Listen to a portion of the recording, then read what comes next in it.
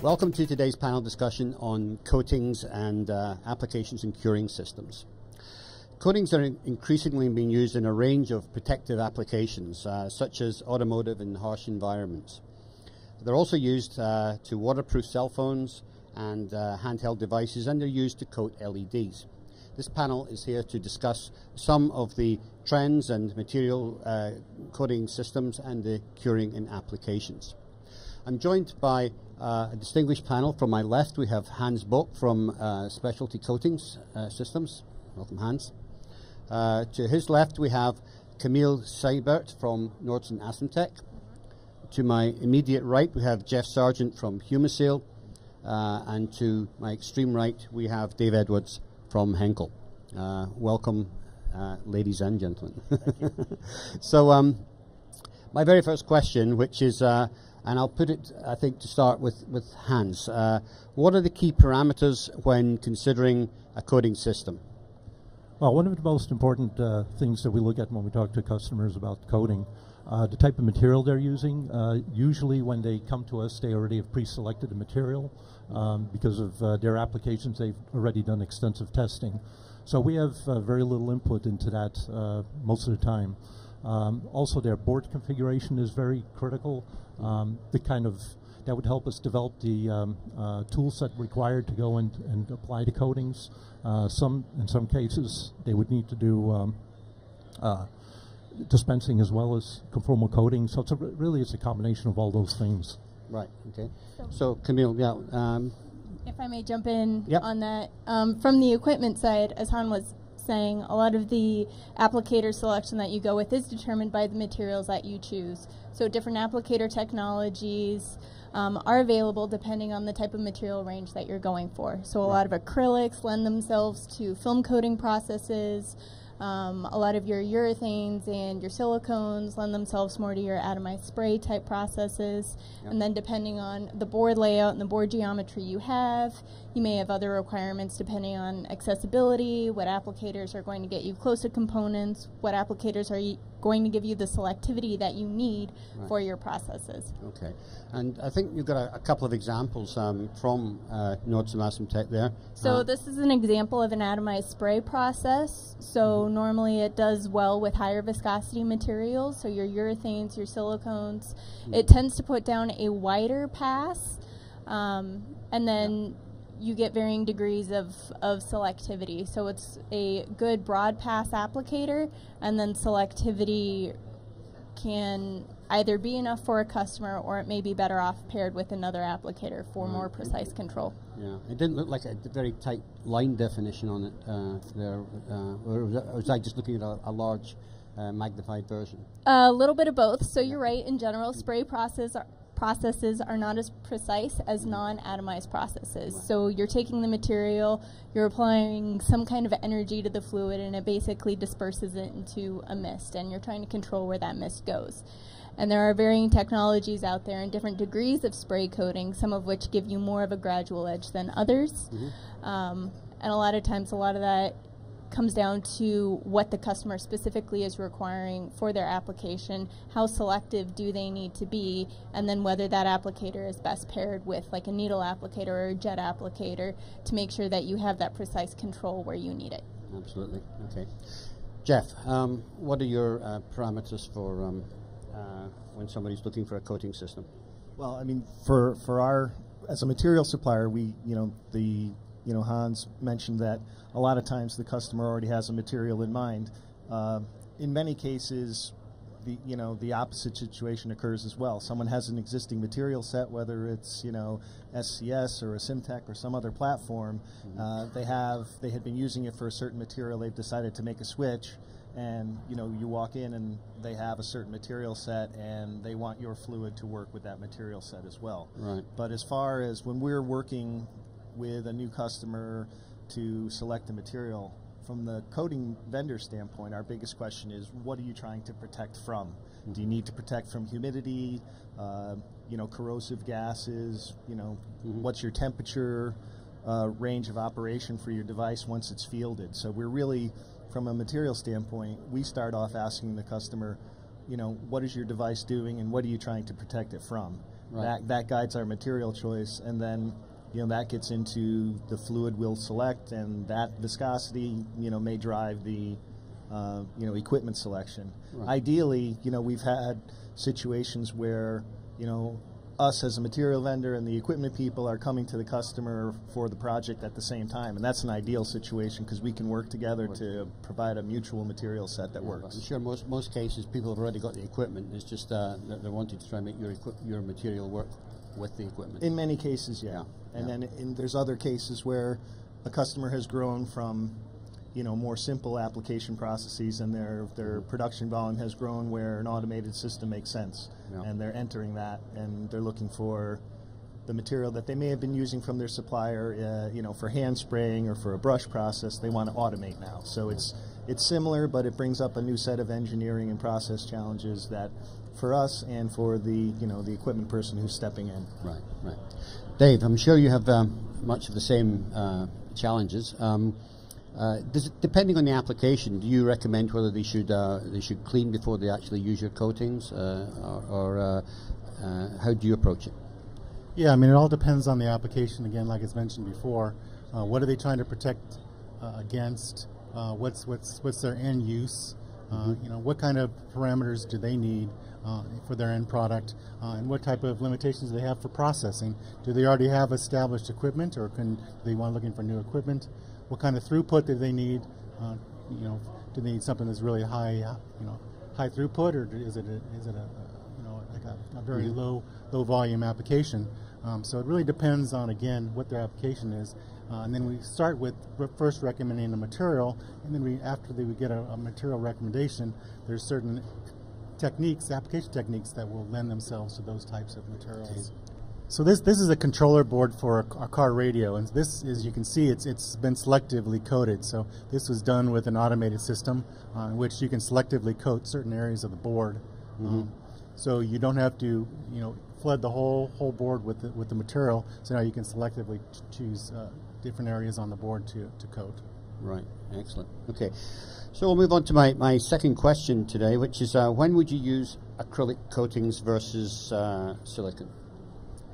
Acrylic coatings are really nice in that most of them are solvent-based systems, so there's no really any curing process to them. They're just a simple evaporation of solvent, so they can be processed very quickly.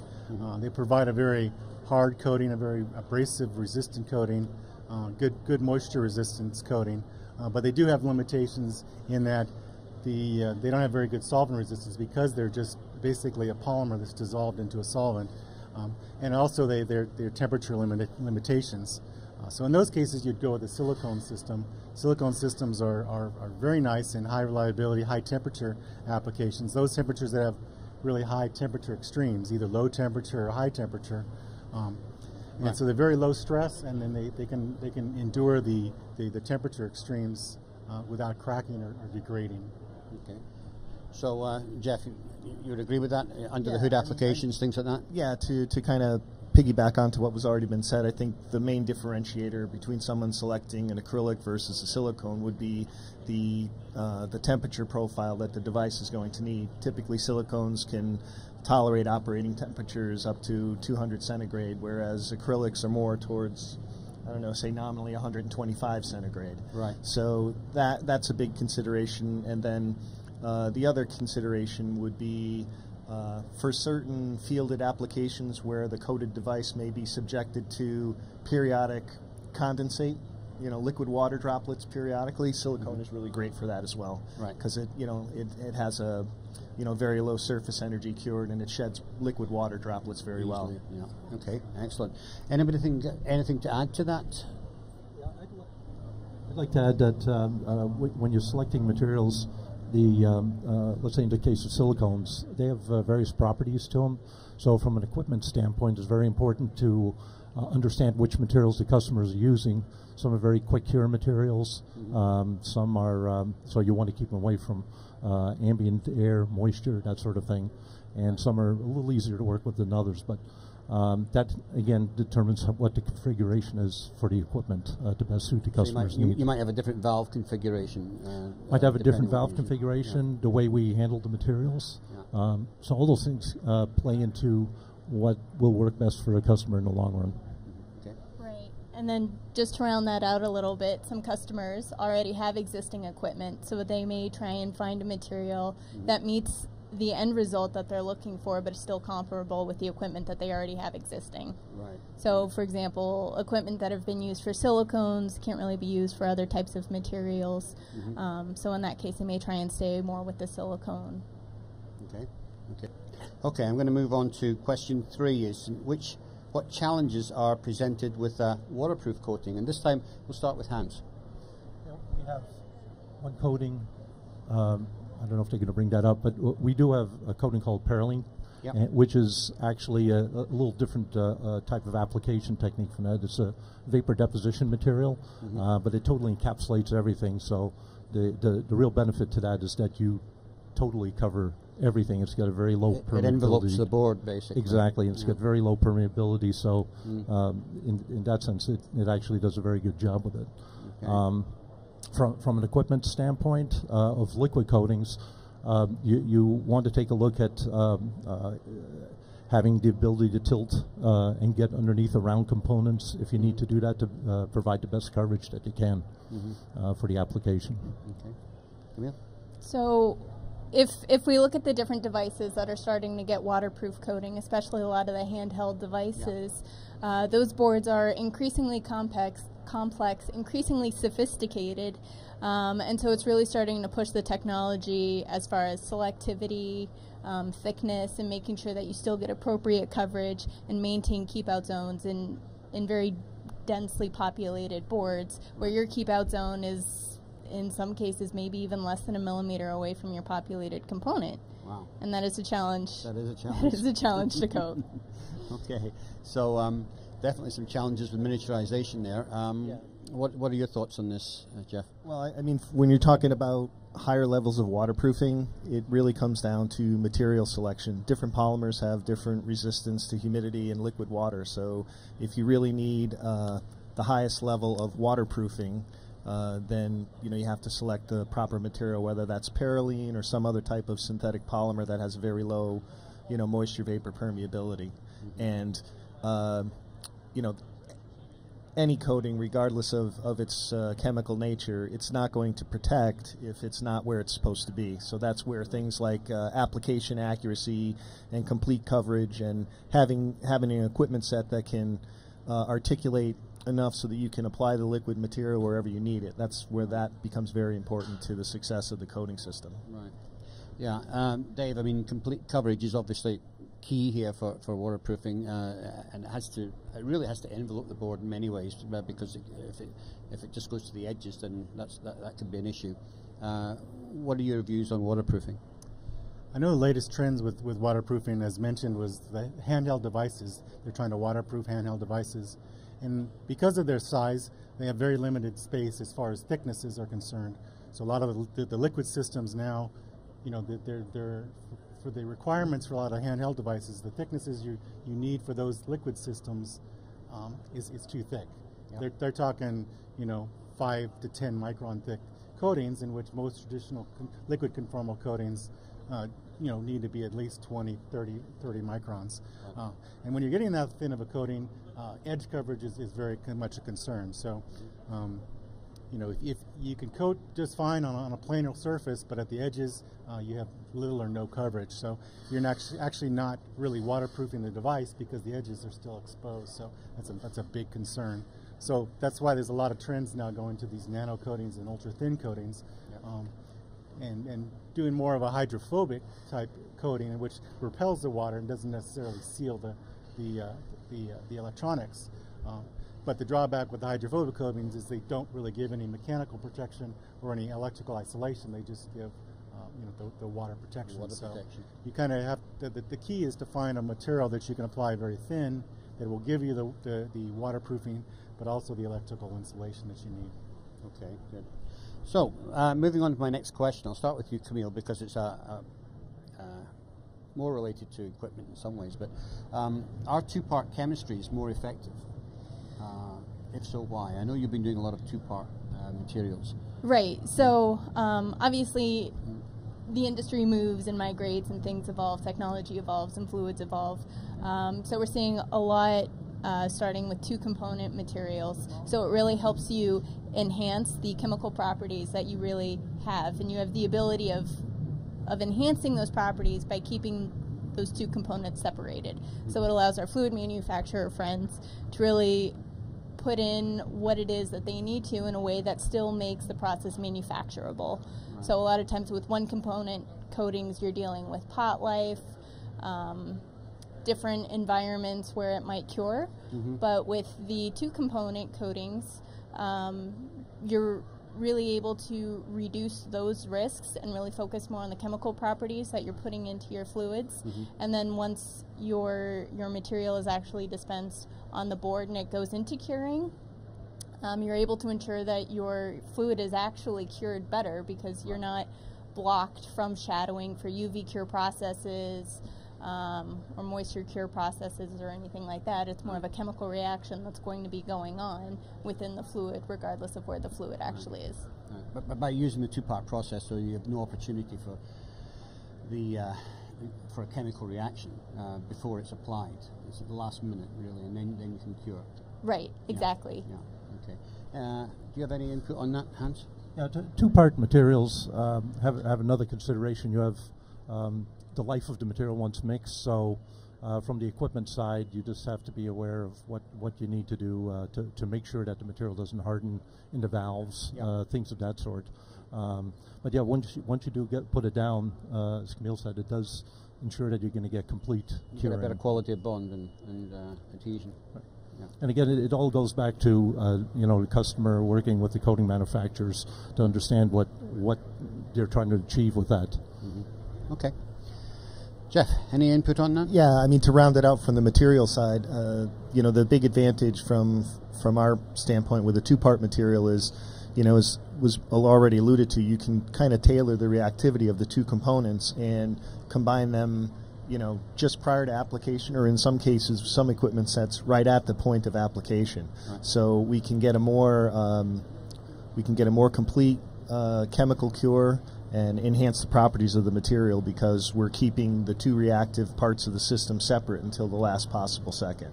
Right. So it gives you a lot more latitude from the formulation standpoint, creates some challenges from the equipment standpoint, but with some of the recent advances in technology that people like SCS and others have been working on, it's just we have the equipment is much more capable to handle these 2-part materials than we could in the past. Right. So and as a result of those combined things, I think customers are more willing to look at them when they're selecting a new material, because it opens up some other performance levels that we couldn't have gotten previously. Okay.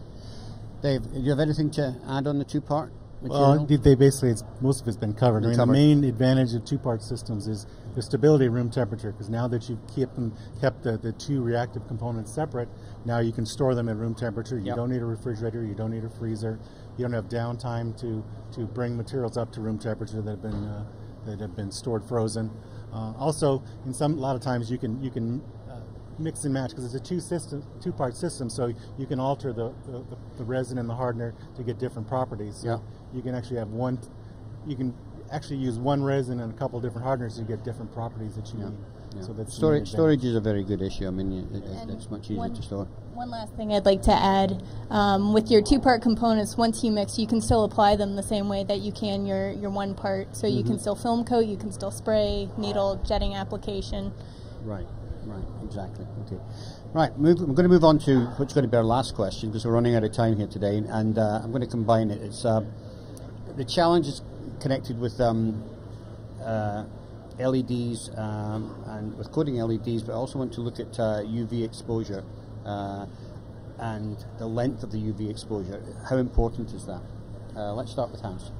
Yeah, the applications for the LEDs is somewhat customer driven. There are customers that have come to us that have no issues with coating over the domes of the LEDs, and there are other customers that say, no, absolutely, you cannot coat over the domes, which presents another level of challenge because you basically have to selectively coat around each one. It's achievable, but it takes a little more effort to do that.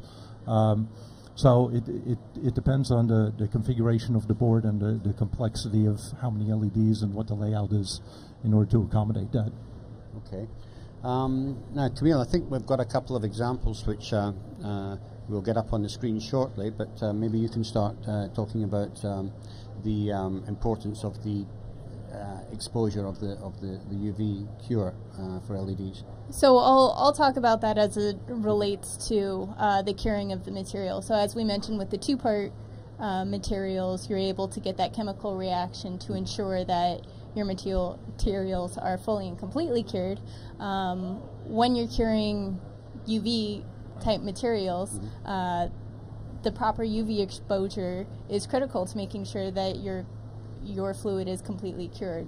There are complications with shadowing, so depending on where the material is, if it doesn't get access to those UV waves, then you're still going to have material that relies on a secondary moisture cure, heat cure, a secondary curing mechanism to ensure that that is fully cured. Right. And once you're dealing with UV, you want to have the correct balance of UVA, UVC lighting to make sure that you coat not only the top but the depth as well. Okay. Is it true though that if you overexpose it, that you could crack the coating or that type of thing? Yes, that's potentially true. That also comes into effect when you're dealing with coating thickness as well. So if you put on a layer of material that's too thick when you're curing, if the material tends to shrink, you're going to introduce stresses on the lead joints, things like that. Yeah. So cracking in the coating is not just an imperfection or a defect in the coating itself, giving moisture or whatever accessibility, but you're potentially introducing a failure to your board as well. Right, okay. So, Jeff, any input on LED coatings and UV exposure? Well, yeah, in terms of selecting for, LED type applications, it gets very customer specific because there's an expanding number of LED designs out there. If you kind of think back to the traditional through hole, red green, LEDs, where we've come a long way since then. So we've got surface mount, channel set, all these other equipment or board level, device level configurations for the LED that present challenges not only for the material in terms of coating that uniformly, but also from an application standpoint, how can we work with the equipment vendor to coat it reliably? You probably cure the surface mount ones faster because there is less surface area on them, I'm guessing. Yeah, and it also gets very specific with the customer's design because, as Hans alluded to, some people will allow coating of the lens, other people don't. But if you do overcoat the lens, many end users have very strict requirements in terms of, light intensity loss or any type of wavelength shift for the output of the LED because, they're not just indicator lights anymore. They're high graphic, they're for high graphic systems in a lot of applications. Yeah. So it's very complicated. Very complicated. Dave, last word to you on the subject of LEDs and UV coating. Yeah, LEDs, again, it really depends on the end user, but the issue a lot of times with putting a coating over an LED is, as mentioned, it shifts the light. It could shift the output of the light. Also, a lot of coatings will yellow over time, which will change the output of of the light too. So, when a customer wants to use a conformal coating over an LED, then they need to consider these things. And when we recommend materials for LED applications, those are things that we need to make sure of, that the customer is aware of, that certain chemistries will yellow over time, certain chemistries will shift the light, and so the customer would have to compensate for that and realize that. Right. Okay. Well, I think that's bringing us to the end of today's panel. I think we've had some great answers, and I want to thank you all for taking part. To my left, we have Hans Bock from Specialty Coating Systems. To his right, we have Camille Siebert from Nordson Assemtech. To my right, Jeff Sargent from Humasil, and of course on the end we have Dave Edwards from Henkel. And thank you for joining us today.